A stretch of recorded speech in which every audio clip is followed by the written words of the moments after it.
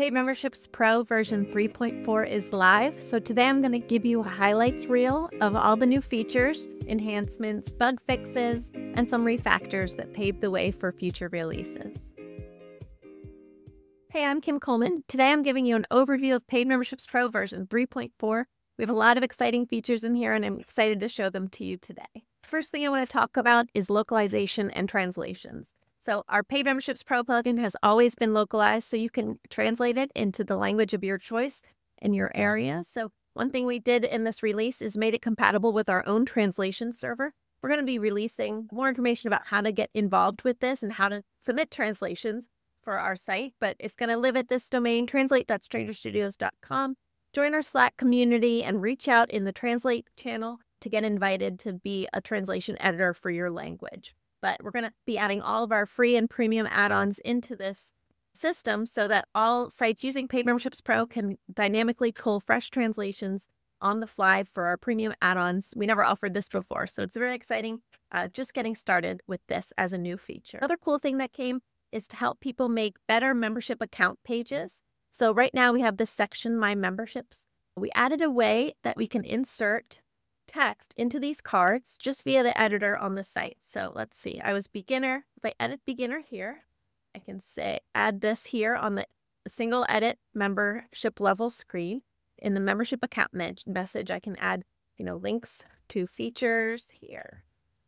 And you can add any content in there. It's a WYSIWYG text editor. And then any member that has that level will see those features on the card on their membership account page. If people had multiple levels, they would have multiple versions of these cards with all the content specific to those levels that they have. I want to talk about another backend update that was done, which is for our reports. We've added the ability to filter the sales and revenue report by a custom time range. So you can now select custom range and choose your date range that could span across months or years to generate that view. We also have a levels filter for multiple levels. So if you wanted to see a few different levels of data, but not all levels of data, you can now do that, as well as discount codes features that same thing. Another cool report improvement is to show the data right below the chart. So I don't have data in this testing site, but before this chart, this table of data wasn't here, but it was available to us. We have it as an exportable CSV.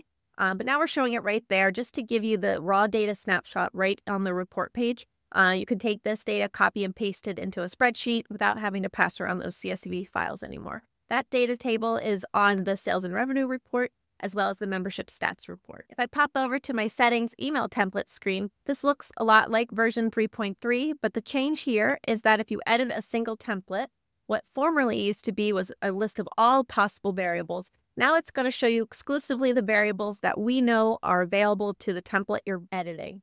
There might be other variables that still kind of work. I know that you can use user meta field names in any email template for the user that the email is about. But this is just going to help people not insert template variables that aren't possible based on the context of the email that's being sent.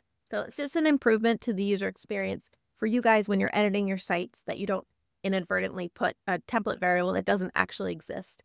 Behind the scenes of the email, there's a lot of refactoring that went into place that's going to make it easier for you to add email templates and your custom code, or in an add-on for add-ons to insert templates into the screen. We have a lot of ideas for email in the future, and we did this under the hood refactoring to improve the structure of it so it's ready for those features. Another under the hood improvement was some logic of how user fields are stored and how user fields are displayed on the front end of the site. We did a lot of simplification so that the user field code is ready for improvements down the road. I know you won't necessarily see those improvements. One area that you'll see it coming to is our member directory features. Right now, this is still using a legacy directory version, but we're going to be updating our directories add-on and profiles add-on to leverage these new features in Paid Memberships Pro 3.4 for more consistent field output, but also better filters. So if you have a custom field you want to show in a special way, there's going to be ways to do that with your user field. There are a few smaller updates that don't really have a visual impact, but I'm going to talk through them here. I have my phone with our changelog, so I'm going to highlight a few that I think are interesting to talk about and will get you thinking and digging into that code a little bit. One of the changes is localizing the formatted dates in our subscription class. This is a developer-focused part of this talk, but before you weren't able to show like a localized term when the subscription price was output. If it was $30 per month, the previous version didn't properly localize that, so the per month part couldn't be translated. Now we fixed that. We also did some adjustments to the checkout and the checkout level. So formerly the profile start date, which is the day that the subscription will begin after checkout, was only possible after the first order was created. Now we've moved that so it happens at the checkout. Experience is a lot easier to calculate and set start dates when the subscription is created going this route.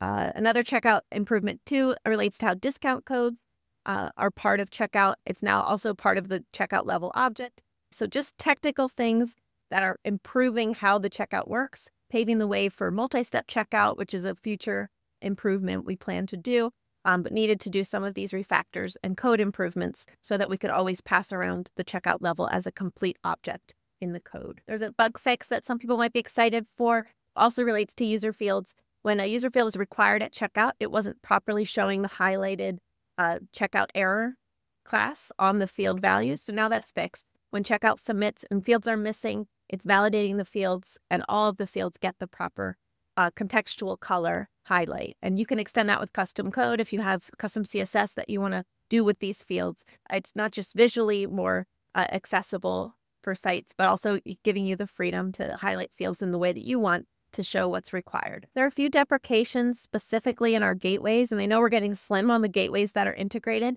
but we've deprecated 3 gateways in this release. We've deprecated Payflow, which is a PayPal product that's no longer integrated with Paid Memberships Pro in the way we handle subscriptions. We've also deprecated Braintree, which is being absorbed by PayPal and will no longer operate as a standalone payment gateway.